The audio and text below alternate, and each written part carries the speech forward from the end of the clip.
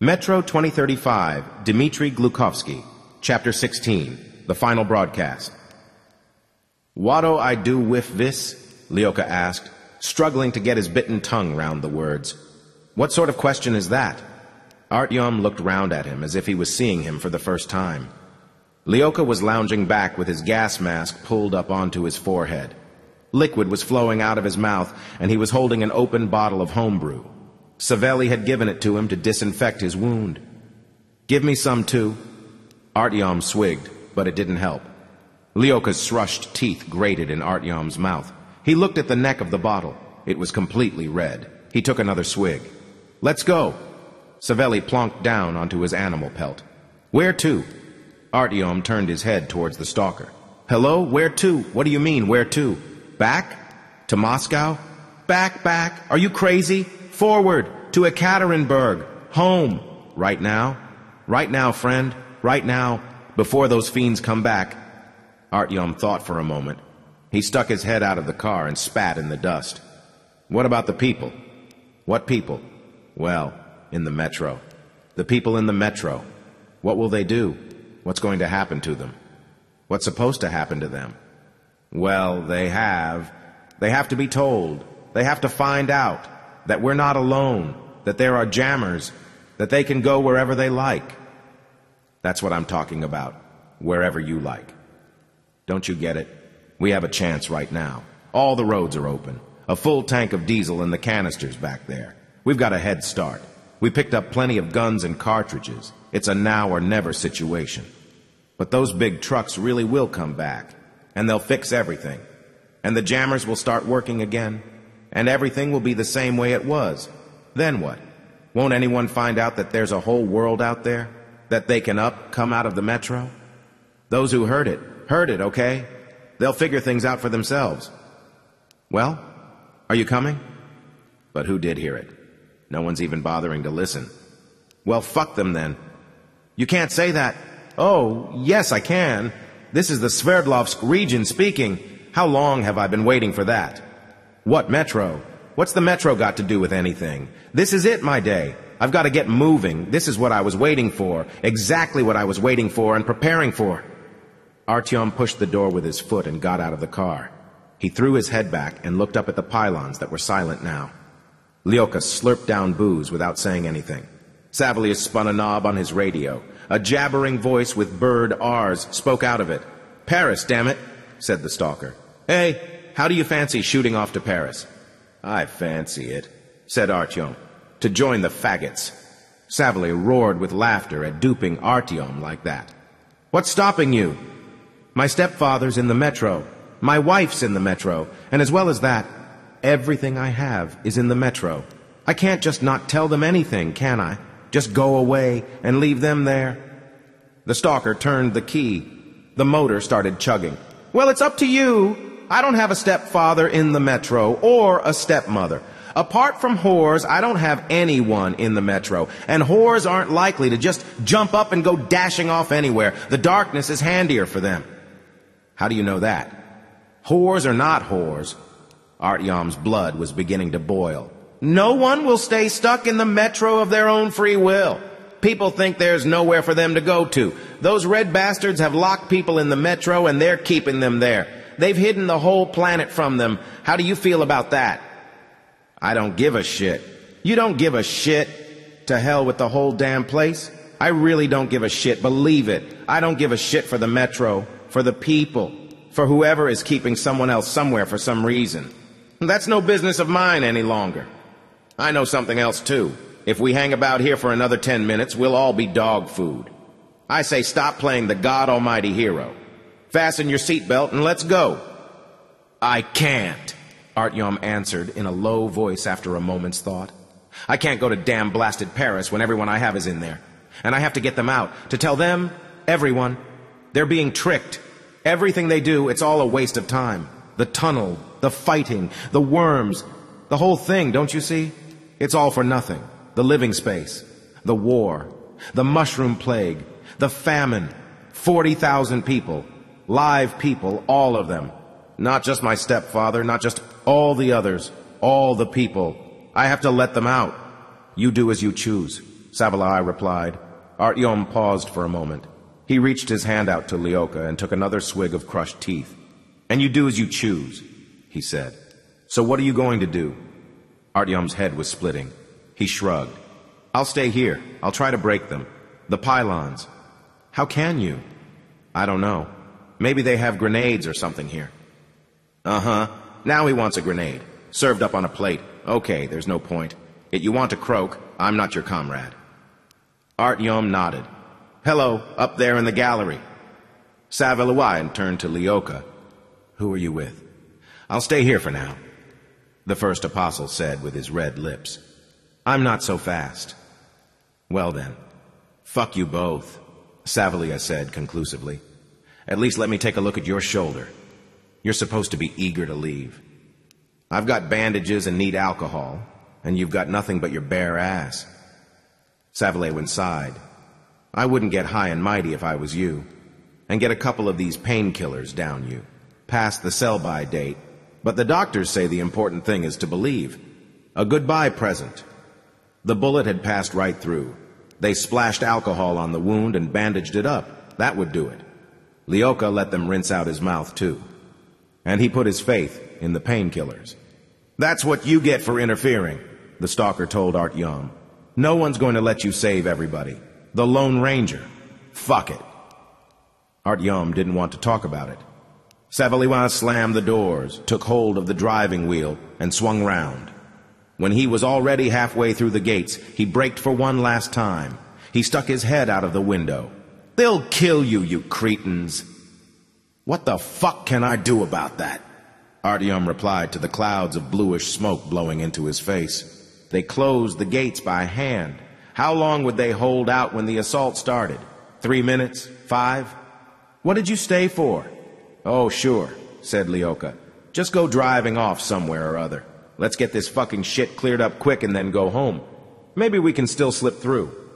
I'll go and look for something we can use." "Listen, Artyom. I've been beating my brains out. What do they want these jammers for, anyway?" "Ask the Reds that one.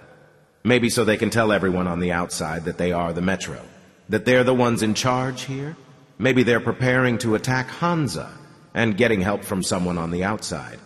You saw the equipment they have, right? How could there be anything like that left in the Metro?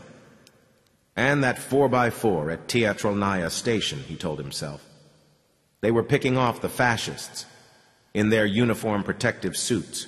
War, wasn't it? Right then, he'd explained it to Lyoka, but not understood it himself. Why would anyone do that? Why would they keep 40,000 people, or however many it was, under the ground? What goal would justify doing that, he wondered. "Go up on the roof. The machine gun's still up there. Keep an eye on the road." He hobbled past the radio operator again. "Where do you keep your grenades here?" The weapons locker was standing there empty. They'd grabbed everything during the alarm. The little rooms, one had bunks in it, the other was the mess. You couldn't hide anything there. Walking back past the control room, he glanced in. All the lights had gone out. Silence and dust hanging in the air.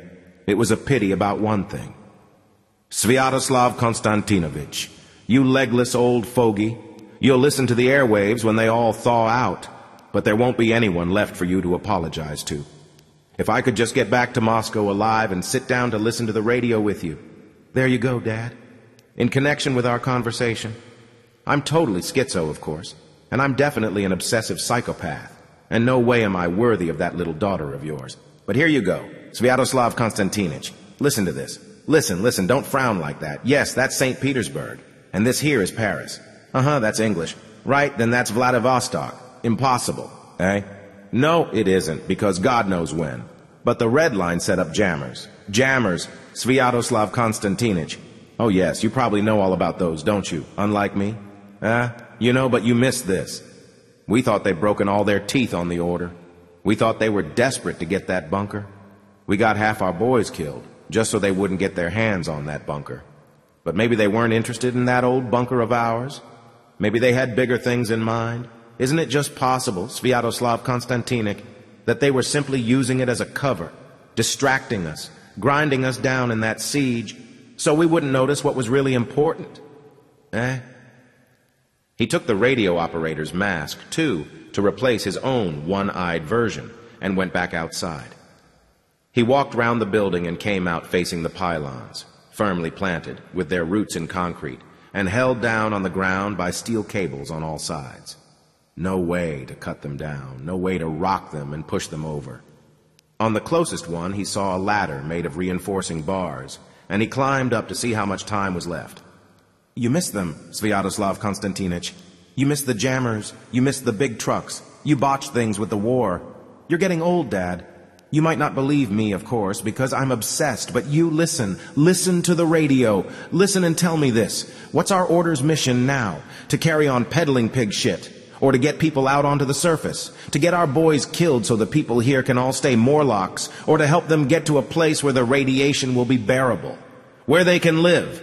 What good is all this to me? No good at all. I'm not going to be Moses after all, Sviatoslav Konstantinovich, and I really couldn't give a damn. I was just trying to look good for this little whore.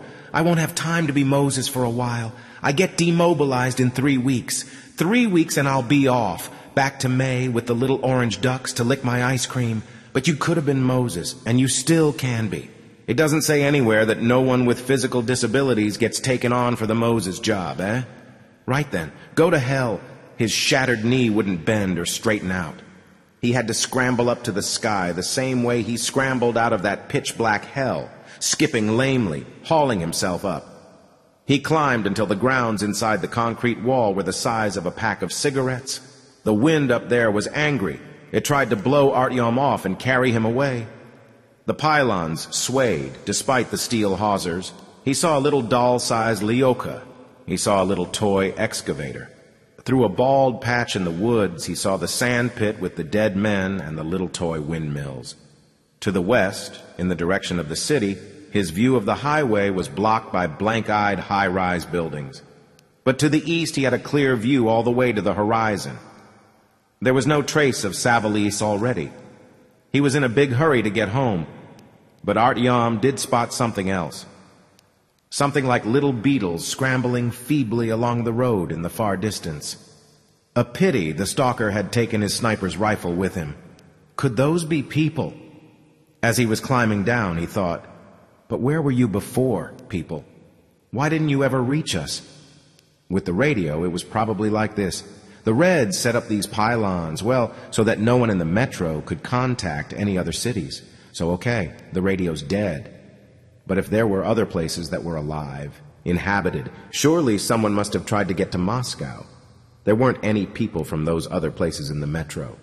Artyom hadn't seen them, and neither had anyone else that he knew. So how come? We didn't know anything about you. They stopped our ears and blindfolded us and drove us underground. They told us that the place where you were born is the place where you belong. But didn't you really give a blind damn about us? He jumped down onto the dusty ground, leading with his sound leg, and shuffled off rapidly towards the guardhouse by the gates. Maybe he could find some grenades. Well, what? Lyokha shouted to him. There's someone on the road, walking in from out of town. Keep your eyes peeled. People from some other town out there, interesting. Or maybe a reconnaissance party, returning to the outpost. He'd find out soon. Very soon now. He'd almost skipped and hopped all the way to the guardhouse when it suddenly struck him. The excavator. A huge brute like that must be able to topple the pylons, with its bucket, or by towing, if only it was in working order. He turned away from the guardhouse towards the corner.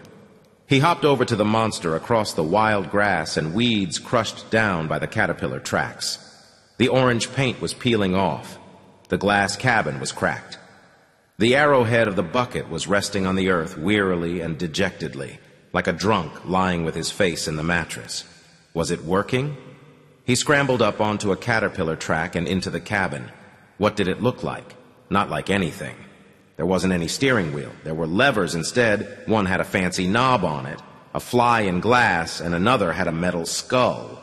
Ah, no, there were pedals sticking out of the floor, too, with buttons beside them. The ignition lock was taped over with something, but the wires were sticking out of it. Disconnected ends. Should he give it a try? Red to red, blue to blue? Do you use this heap of junk or don't you? Well, he joined the bare ends together. Something awoke inside the brute. Metal jerked convulsively and started trembling. There was a puff of black, sooty smoke. Artyom set his foot on a pedal uncertainly. He tried to move off, but the convulsion that had almost brought the machine to life passed off, and the machine faded out. Went quiet. Died. Had Artyom done something wrong? He felt hot under the gas mask. It wasn't me who broke it. He looked at the cracked and split instrument gauges. The fuel gauge needle was licking at the zero in its thirst. The end. He could hear the wind towers again, hammering at his ears and his nerves. The little windows in his gas mask misted over. Time was running out. He had no solution. He shouldn't have stayed, and he shouldn't have allowed his apostle to stay. He walked round the excavator and found where to pour in the diesel. He shouted into it, "Woo, motherfucker." Dragging his leg, he hopped over to the guardhouse. Maybe there was something in there. A grenade launcher? No, of course not. No grenade launchers. There were 2 dead men. One in the doorway, crawling outside, another in a room, staring up at the ceiling. Neither of them happened to be carrying any explosive. No reason to. Savali was right.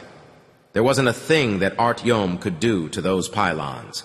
They had stood there before, they were still standing there, and they would carry on standing there. The trucks would come back. Men without any insignia would shoot the 2 lost idiots and fling them to the dogs, who would blunt their teeth on lead. They'd replace the fuses, splice the torn wires together, and the aerials that could reach right to the other side of the world would start whispering again in chorus. That quiet whisper smothering any screams. And everyone who was already used to life underground, to an empty globe, wouldn't have to change their ways. They wouldn't even have time to hear anything. Before they could even blink, the radio would be transmitting their favorite tuberculosis ward program. The world just flashed once and then went out again. They would be the sane ones again, and Artyom would be a psycho. "Well, what?" Lyokha shouted from the roof. Nothing so far," Artyom answered. So far. It still wasn't too late to leave, was it? Abandon this damned place, hide and let the big trucks go hurtling past, pretend to be a dried-out passenger in a rusty car, crawl along the long, long shoulder of the road to Moscow, and then somehow, something. Another 3 weeks.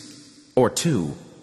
Back into the radio center, past the control room again, through the rooms again, banging the doors, kicking the cupboards and chairs. Where? Where was there anything anywhere in this place? How do I destroy you, you brutes? How do I annihilate you? The mute radio operator got under Artyom's feet. He dragged him aside in a fury, and to spite him, the man left a dirty track. Back outside. Where hadn't he looked? He ran round behind the building, raked through the bushes and combed through the grass. Then back into the blacked-out guardhouse. Hi there, hi there! Since the television had fainted, it was showing a gray mirror world, and everything in the mirror world was the same, only even more crooked and more stupid. If there was any electricity, at least he could have observed the perimeter. If there was any electricity, He hobbled to the transformer building. He swung the door wide open and propped it like that so the creaking wind couldn't slam it. I was in too much of a hurry. Sorry. Maybe I can fix that here, eh? If there was electricity, I could... So clearly, the only thing that can be done... On all wavelengths. You whisper on all wavelengths, right? Is that how you work, you bastards? On all the wavelengths, on shortwave and medium wave, and probably even on long wave. Instead of music and call signs, you hiss, you blind.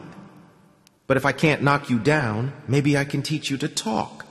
His fingers were clumsy in the thick rubber. The shadow didn't belong to him. It wouldn't let any light through. It stopped him from seeing. His lenses had steamed up, and now they were running with water. What had he broken here? He started tying together broken wires, clicking fuses back into place, trying to persuade them. Nothing. There wasn't any light. The wind towers were groaning, but there wasn't any light. Lyokha! He skipped outside. Do you have any kind of clue about electricity? Why? Come down for a sec and take a look. It was 2 long minutes before he came in. Did you do that? You vandal? He mumbled through his crushed teeth. Do you have any idea? Wee some. I wanted to be an electrician, a well-paid job. Only no one will fucking wet you work. They've got their own mafia. Artyom looked out and stuck his face in between the bars of the gates. There wasn't anyone on the road. So those beetles hadn't managed to crawl all the way here yet? Had they missed the turning? The first apostle was still fiddling with the distributor board, shifting fuses about, mumbling something to himself under his breath. The little electric bulb under the ceiling dangled there, lifeless, its flask empty. Okay, do you hear? Drop it. Forget it. It's not your thing. Let's go home. And Artyom looked bleakly at the dreary, gray wall assembled out of big concrete squares and realized there was no way home from here, because the wall was so easy to climb over that it was a trap. It was easy to get inside, but you couldn't get back out. He'd just keep on scurrying round the bait spellbound until the spring lashed out and broke his back. "And what is my thing?" Lyoka asked. "Trading in shit at 10 buets a bucket for the west of my life? Shove over, you're blocking my white." "You're a bastard," Artyom told him. "I appointed you my apostle, and you abuse me." "Well, aren't you funny? Come on, why don't I take you on as my apostu? You know, my mother prophesied a great future for me." Lyoka snagged something with his fingernail and clicked it, and there was light. Artyom's heart leapt. He grabbed hold of Lyoka and squeezed him as hard as he could. "That's it! You're the savior here, not me! Go watch the road!" He limped past the creaking into the radio center. A light bulb was working in the buffer zone. He burst into the control room and straddled the chair on wheels. Teach me to understand gobbledygook. What was this here on the switches? He forced himself to breathe out, blinked his eyes clear, and went through the inscriptions systematically, from top to bottom and right to left. He found a switch. EE.GenDUSW deciphered it as interference generator and moved it down. The others were SW, LW, and various different frequencies scattered haphazardly across the makeshift console. He stuck the headphones on and clicked his way through the frequencies. Were they clear of hissing now? He'd driven the snakes out of all the wavelengths, hadn't he? It seemed like he had. Now what? The pylons were a metal forest growing outside the window, every one of them draped in wire lianas and tangling its own frequency up in them, sucking the living juice out of it. That was why there were so many of them here, to silence all the distant voices at once. So can I replace them with my voice? His fingers fumbled across the switches again like fingers. Engage broadcasting on USW, STADIU, MW. Artyom touched the microphone on the headphones. He bent it towards his mouth. "Listen to me." He traced where the wire dived down to with his fingers and found a switch with a little lamp on the console. He pressed it in and coughed into his own ears. He coughed into the ears of the entire planet. Artyom froze. He pulled off his gas mask. They had to hear him clearly. All of them. Every word he said. He licked his cracked lips. "This is Moscow. Do you hear me? St. Petersburg, Vladivostok, Voronezh, Novosibirsk, do you hear me? This is Moscow. We're alive. I don't know if you heard us before. We couldn't hear you. We thought we were the only ones left. We thought there wasn't anyone else. Nobody and nothing. Do you understand? How could you understand? You've been chatting to each other all this time. While we... Oh, Lord, thank God that you're alive, that you're there, out there, singing songs. How are you out there? We've been here all these years, underground. We were afraid even to stick our heads out. We thought there was nowhere to go. Can you believe that? We had no radio. There were no signals.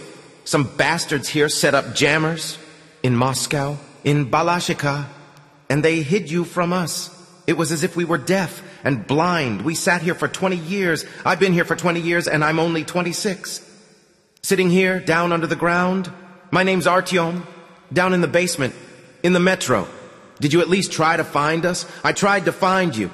We tried. We thought the whole world had been burnt up, the whole planet, that there was nowhere to go, to crawl out to. But we still searched. We hoped. How are you? You have dances there. I want to come and see you so much.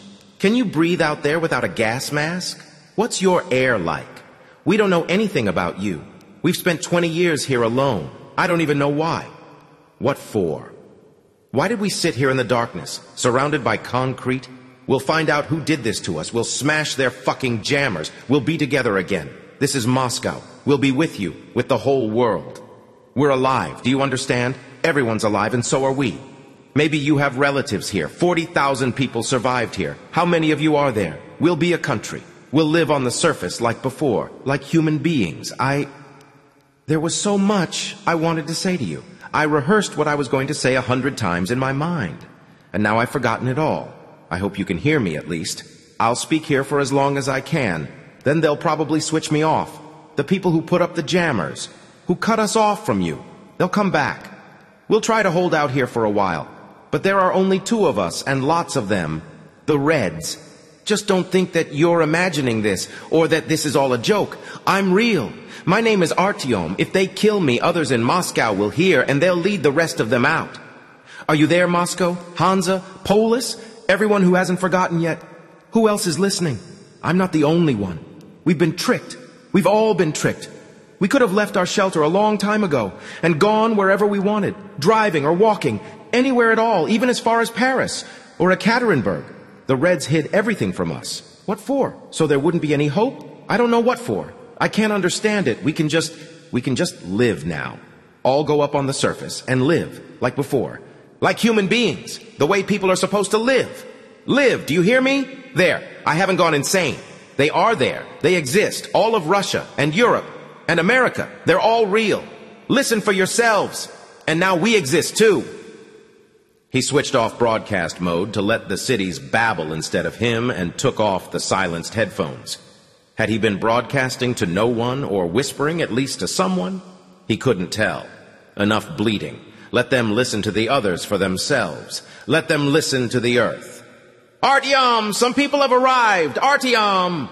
Artyom grabbed his automatic, pulled on his mask, hobbled out of the buffer zone and jabbed his gun barrel at the dust swirling in the creaking wind. There were 3 of them standing behind the bars. All 3 were holding their hands up, showing that they didn't want to fight. Their gas masks, they looked like they were homemade, were lowered onto their chests, hanging on their straps. The protective suits, also homemade looking, didn't hang loose and baggy like the crude standard army ones, but were cut to fit the figure precisely. 2 of them were young guys who looked like each other, like brothers. The third was a powerful man with a gray beard and long gray hair gathered into a bun at the back of his head. The young guys exchanged glances and smiled.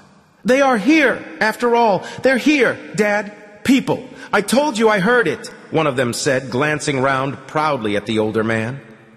Hello, the older man said calmly and confidently. Artyom didn't lower his gun. He looked at these men. The young guys were rosy-cheeked and close-cropped. They'd put their homemade sawn-offs down on the asphalt, and their hands were empty. Artyom could have cut them all down with a single burst through the bars of the gates.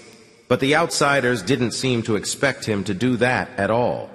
The young men smiled. At each other, at Artyom, like cretins, not like people from these parts. Their father looked at Artyom calmly, not afraid of anything. His eyes were blue. They hadn't even faded with age. There was a silver ring dangling from his left ear. Who are you? Artyom droned through his trunk. Is this Moscow already? We're on our way to Moscow. This is Balashika. What do you want from us? Nothing, the man answered staidly. My lads got it into their heads that someone was still alive in Moscow, and they were calling for help. So we got out stuff together and came. Where from? Where are you from? From Murom. Murom? It's a town between Vladimir and Nizhny Novgorod. How many kilometers? From here? 300, approximately. You walked 300 kilometers to get here? On foot? Who are you, anyway? I'm Arseny, the gray-bearded man said.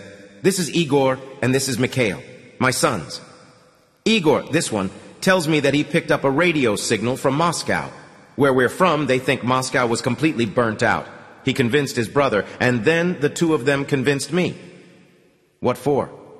Well, it's like this.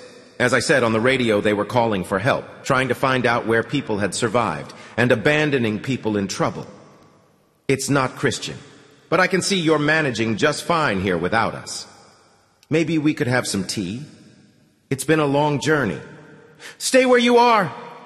Sorry, Arseny laughed. Is this a high-security facility you have here?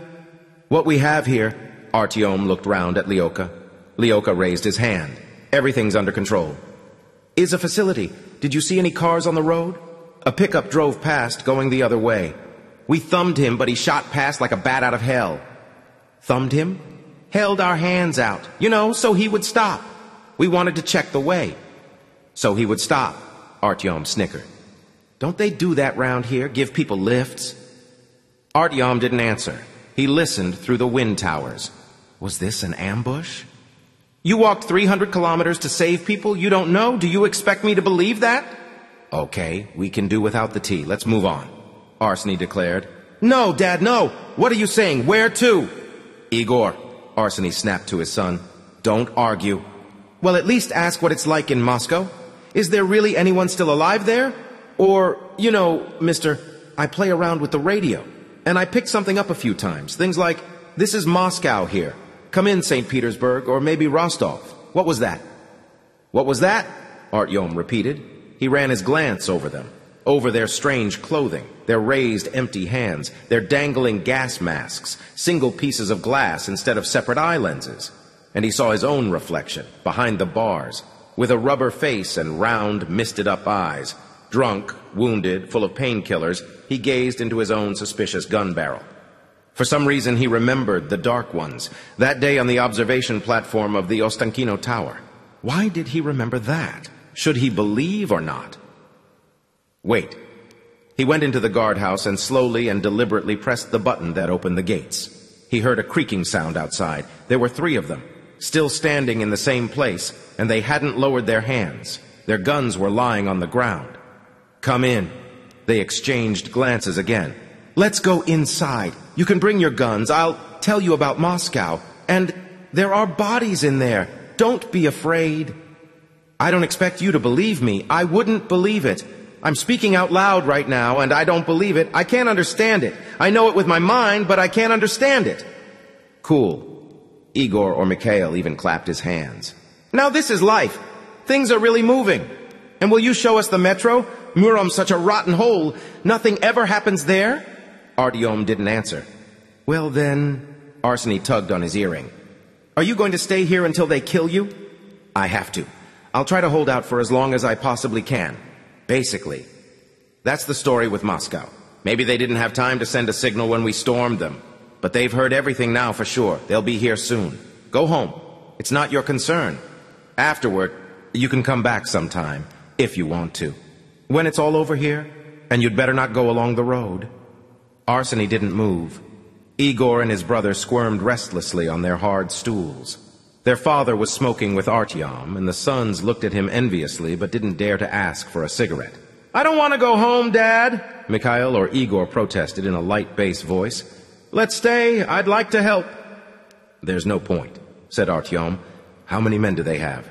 Maybe 20, maybe more, and they'll be prepared. Even 5 of us won't be able to hold out, and then it's the Red Line. Thousands of people live on it. It has an army, a genuine army. Let's stay, Dad. Go. Don't stay. Go and tell the people there, in that Murom of yours. Can you really breathe outside without a filter? Yes. And vegetables. Do they grow normally?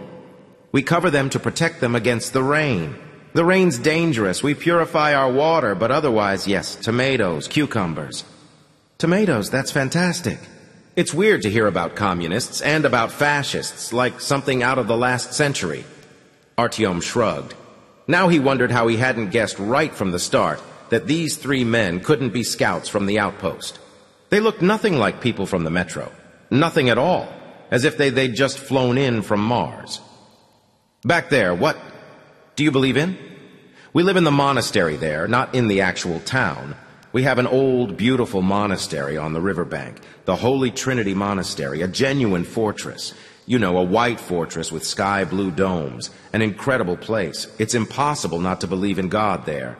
And in yourself, basically, Igor or Mikhail barked fervently. You're lucky. Artyom smiled at them raggedly. We don't have a monastery.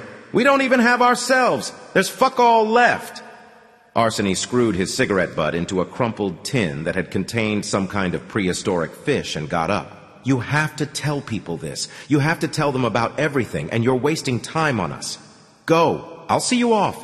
No need. You tell people, and we'll do our best to let you talk for as long as possible. They're coming. I can see them from the pylon. They're coming. Is that them? The wind grew tired and the creaking died away. Suddenly it was quiet outside. Cotton wool muffled quiet like on the Garden Ring Road. And the only sound in this silence came from motors that didn't seem menacing, still far away, droning in high voices. How many of them are there? And without waiting for an answer, Artyom set off up into the sky again himself. He glimpsed them in a gap between the high-rises. 1, 2, 3, and then they disappeared. 3 trucks for certain, maybe more. Yes, there were more. Another 2. 5 identical trucks coming this way from Moscow. The bedraggled, prefabricated buildings hid them and cut off the sound. They probably had about 10 minutes left to travel. How many people were in those trucks? 50 men could get in. They had machine guns on their roofs. And they were probably snipers, too. They'd fire simultaneously if they stormed the place. None of Artyom's troops would even have time to blink. They'd all be mown down and fed to the dogs. 10 minutes. He had to get down then and start his final broadcast, so he'd have time to say everything. Arseny and his sons and Lyoka would buy him a little bit of time, those good people, and now, no more irrelevant chatter. Could anyone pick him up or not? Moscow hadn't replied even once, but they didn't need a two-way radio to listen, did they? A receiver was enough. Let them say nothing, just as long as they were listening. Artyom thought he heard another whoosh of sound in the distance. He turned his ear towards it, screwed up his eyes. From the east, out of nowhere, out of Russia, a little dot was hurtling towards the outpost, a column of dust. It was farther from the turn to the radio center than the trucks, but it was rushing along faster. Who? Never mind crawling down, it was time for him to jump. But Artyom couldn't let the dot go until it grew a little bit. Something gray, silvery. Not a dot, more like an automatic rifle bullet. A long shape, a station wagon. Savelli. In his hurry, his feet slipped on the thin reinforcement bars. The alcohol and painkillers were fizzling out already, and it wasn't too easy to move now. He lost a few seconds. He wanted to explain everything to Igor Mikhail, but he realized it would be quicker if he did everything himself. They were both waiting down in the yard, jumpy, frightened, and joyful. "Get up to the second floor! You can fire from the windows!" he ordered the brothers. "Lyoka, watch the road!" He opened the gates, and instead of making his radio broadcast, ran out onto the highway. Right now, there were only 5 of them, and Artyom was going to broadcast. But if Savelio got here in time, he would count as 2. But was he coming back to them? What had he left behind? There was a ringing sound in both his ears. The trucks folded together into one, like a deck of cards, rushing along with their lights on, not trying to hide. From the opposite direction, the low-slung station wagon was flying straight towards the trucks, as if it was going to shatter itself against them. The meat-grinding blades had halted, waiting for a delivery of men. Artyom waved to Savelli. "Come on, we're waiting!" And he ran back into cover. The roaring of the large trucks was already quite distinct when Artyom heard a squeal of brakes on the highway. The station wagon bullet got there first, twisted itself into the turn at full speed, and squeezed in through the gates as they were closing. It was Savelli, after all. "Savelli!" I decided to postpone my vacation," he explained with his head in the car trunk as he pulled out the large bag with the machine gun. "We'll finish off this job first, and then I'll go." Artyom wanted to hug Savelli and kiss his wrinkled skin. "Lousy damn heroics," he said to him instead. "We'll pump the diesel out of their cam-ass trucks," the stalker said with a wink. "Diesel?" Artyom echoed. "Are you driving on diesel?" "That's right. Give me the canister." "What you want?" "Give me the canister. Come on, diesel. Give me some diesel." He tore the large plastic flask of murky liquid out of Savelli's hands and galloped off with it to the comatose excavator, glancing round all the time at the wall. Where would they come over it? At the same place Artyom had? "Get that down, you!" Artyom poured a gulp of liquid rainbow from the canister into the excavator's dry throat. "Gulp it down. You wanted some too, right? Even with the ground teeth and the blood mixed in. Let's all get wasted here before it's all over. The soldiers shot a vodka before the action." He climbed up onto a caterpillar track. "What are you doing?" Savelli was loitering nearby, down below. "I'm going to uproot those fucking pylons!" Artyom tied the wires together, cautiously, soundlessly, and prayerfully, as if he was talking to a mine. The trucks were already roaring right there at the turn. Then they cut out. Were they offloading the assault force? He pressed a pedal. Come on, Ko-Omo on. The excavator jerked spasmodically. It snorted, roused itself, roared, woke up, came alive. Alive! There were the levers, 2 in front and 2 more, 1 each side of the seat. Artyom touched one and the boom moved upwards. He touched another and it swung round, slamming its teeth into the wall. Smack! Those 2 levers! Savelli yelled to him. At the front, like in a tank! Get out, you bonehead, let me do it! He scrambled up onto a track at the second try and shoved Artyom to make him clear out of the cabin. He grabbed hold of the levers. Move aside or I'll splat you!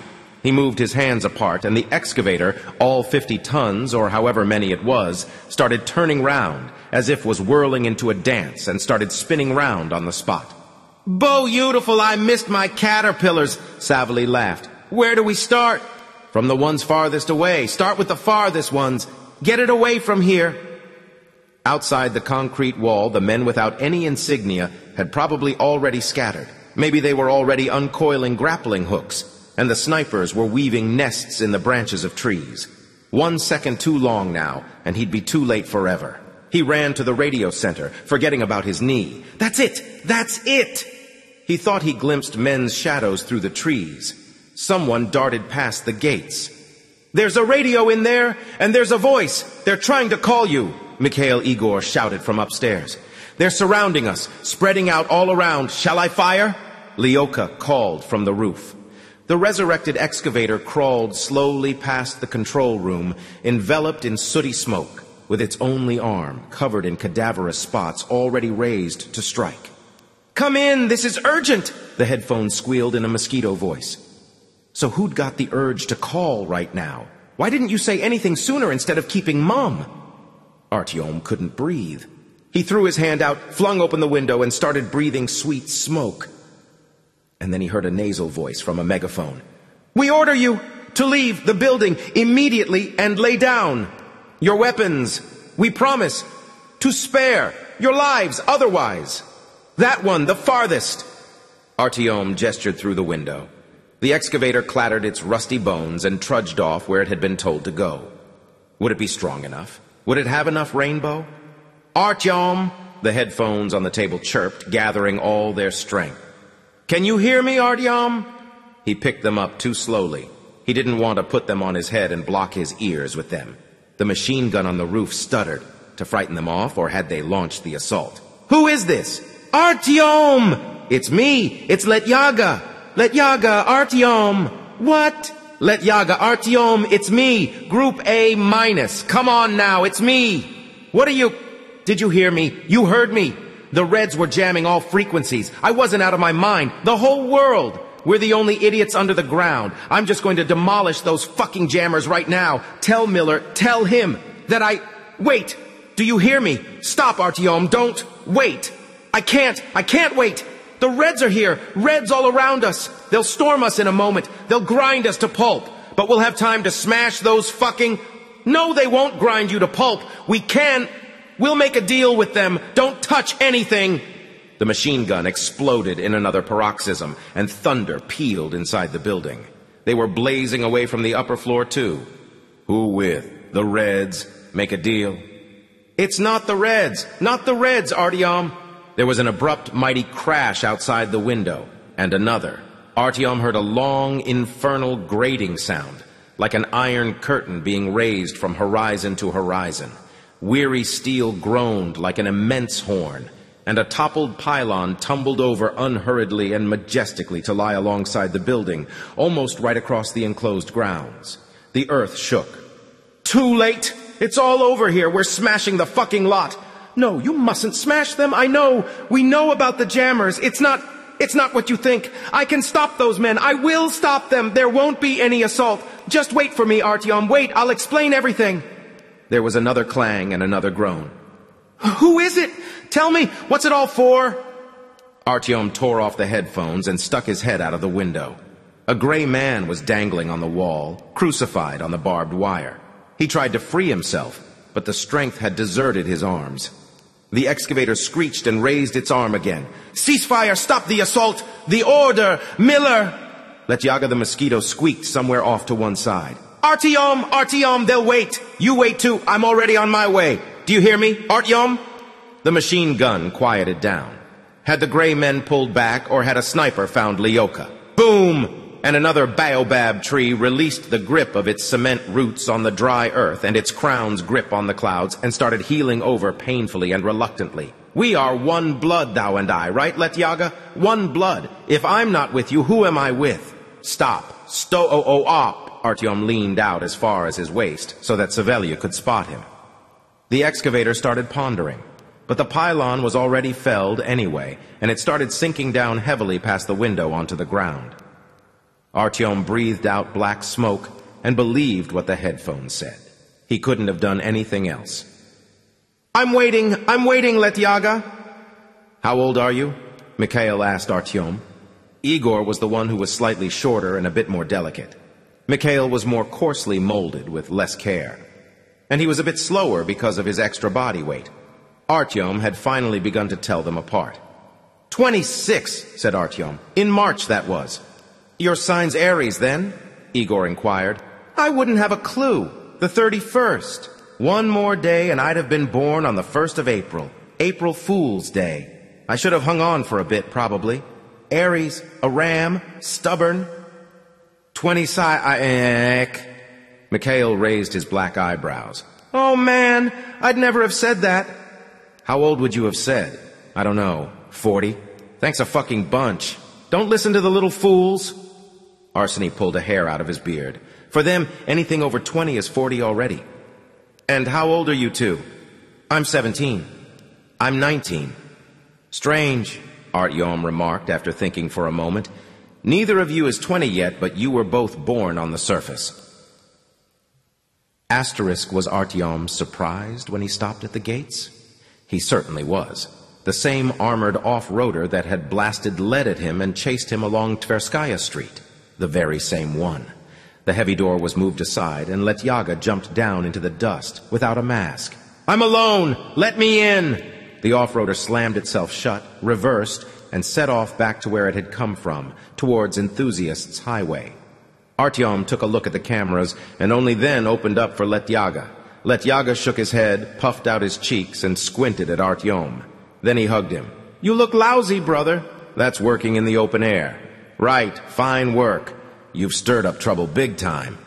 "Me?" "The old man will give you a roasting. Let's go to the radio." Artyom led his visitor inside.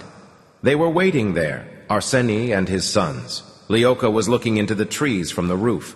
Savelia had curled into a tight ball in the excavator so that the snipers couldn't get a bead on him. The gray men had promised a truce, but they hadn't named the terms. He felt uneasy. "Who's this?" Letyaga nodded suspiciously at the outsiders. "People. They're people, brother. Live people from another town. From Murom. They came to save you and me." "From Murom?" Letyaga asked Arseny. "Is that somewhere north of here?" "It's to the east of Moscow," Arseny replied. "And who are you going to save us from, Grandad?" Letyaga asked. "From the horned devil? Someone like you, maybe only from himself." Arseny smiled at him. "And where's your miller?" Artyom walked past the radio operator into the control room. "I'm itching to talk to him myself." He only turned his back on Letyaga for a second. A flurry of hasty popping sounds. Artyom swung round at the popping, at the sudden hoarfrost along his spine, at the gurgling, and there were the travelers stretched out across the floor, all three of them. And Letyaga was strutting between them like a stork, finishing each one off with a shot in the head from above. When he saw Artyom, he dropped his Stechkin pistol on the floor. Then he raised his hands. Only half a minute, and he had killed 3 people forever. What for?" The sight of Artyom's automatic snagged on his protective suit. His hands were shaking, but Letyaga was a patient man. He waited for Artyom to take proper aim at him. "People from Murom. They came to us, you bastard." "Easy, easy, Artyom, don't. You scum. You traitor. You've turned traitor. Listen, calm down. It's over. It's over." "What's over? What? What did you kill them for?" The smiles were still on Arseny's and Igor's faces. Holes in their foreheads and smiles on their lips. Mikhail looked serious. The floor was completely flooded with sticky gunk now. Impossible not to step in it. "They're spies. We have orders, Artyom." "What orders? Who has? Who from?" "Concerning exposure, countermeasures to exposure, that is." Miller, let him explain it. "Down on your knees, hands behind your head. Let me see them. Walk on your knees, into the control room, this way. Come on, where's your Miller? Where is he?" "Let me, there, see, I'm not doing anything, nothing, just a moment." "I'll tune in, it's all over. Don't get upset, I understand you, Comrade Colonel." Put the headphones on the desk and move away, away into the corner. "Artyom?" A voice hissed in the speaker. "Artyom, are you there?" "What is this? All of this? What is it? Tell me what it is. I'll count to 3. Have you got that? You old... What's going on here? Why is there this lid on Moscow? Why hide the world from us? Why did you lie to me? What for, you lousy rat, you old legless? Why did you lie to me all this time?" "It's not a lid, Artyom." Miller had swallowed everything without choking. "It's not a lid, it's a shield." "A shield?" "It's a shield, Artyom. Those jammers don't hide the world from Moscow. They hide Moscow from the world." "What for? What the hell is..." "The war isn't over, Artyom. We're not the only ones who survived. Our enemies did too. America, Europe, the West. They still have their weapons.